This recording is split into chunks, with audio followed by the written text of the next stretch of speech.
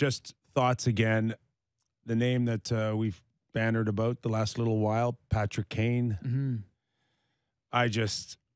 I saw Patrick Kane last night where the Chicago Blackhawks have just sucked the life right out of this guy.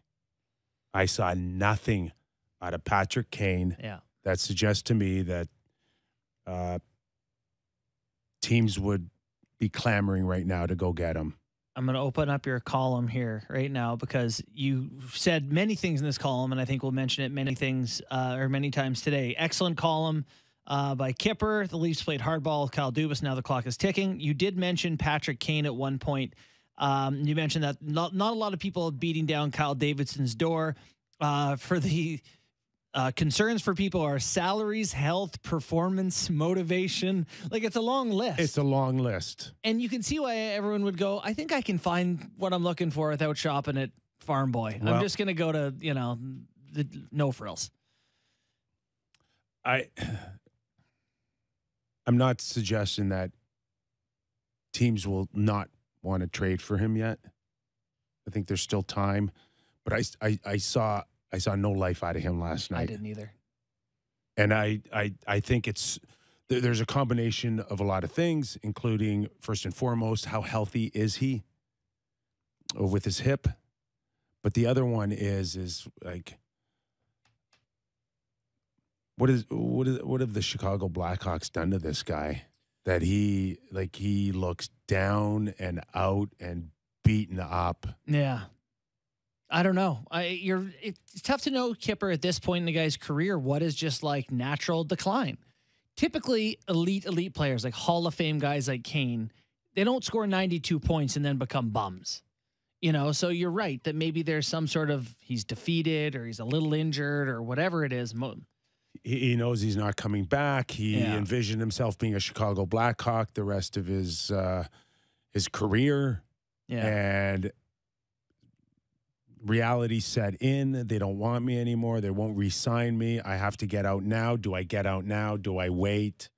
He just looked like a guy that had a ton on his mind, and playing last night at a level that he's been accustomed to was not in the equation.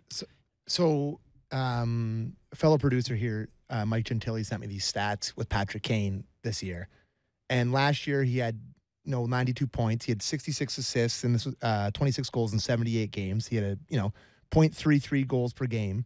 This year, he has 9 goals in 50 games for a 0.18 goals per game, and he's at a 0.7 point per game, and he was at 1.17 last year. Yeah. So, there's just been a significant drop-off, and I think the most obvious thing is to say, it's playing on a crappy team.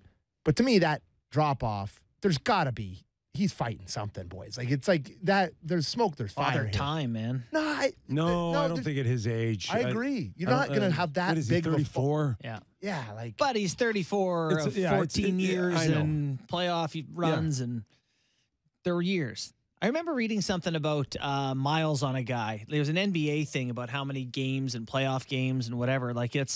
He's had hard miles on his machine. But that could be why it's breaking down, and you're right. That's what's holding him back from being the player. Yeah. But you can't forget about the other things that I mentioned. Was you're trying to fit in $10.5 million. So even if you double retain, now you got to pay more assets because you got to pay another team. Why are you breaking your back to make it happen for a guy you're not sure fits? It doesn't work here. And how many teams can do that? Now the Rangers are out. Would the Leafs be in the mix?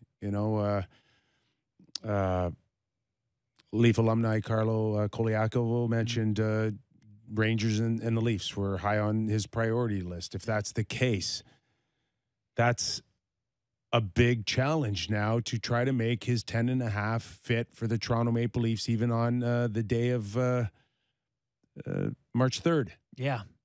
So if it's not Toronto, I don't think he's going to go play for Carolina or something. He seems to want to be in a big city, in a big market with a real chance. Not that Carolina doesn't have a real chance. He's not chasing his first Stanley Cup either. Yeah, he's been there before. Not desperation. His name's on it 3 times. The best chasing a cup like other players would be at his age. And the best thing he Awesome could do point. is say, I am going to get healthy. I'm going to become a free agent this summer, play wherever I choose to play with no restrictions. I'm going to get healthy. I'm not going to be a part of this Blackhawk circus from February or March 3rd to whatever, and just sit it out. You mentioned that in your article as a suggestion. That's Yeah. the most likely case is what you saw Yes. for Patrick Kane is just sit it out and get healthy.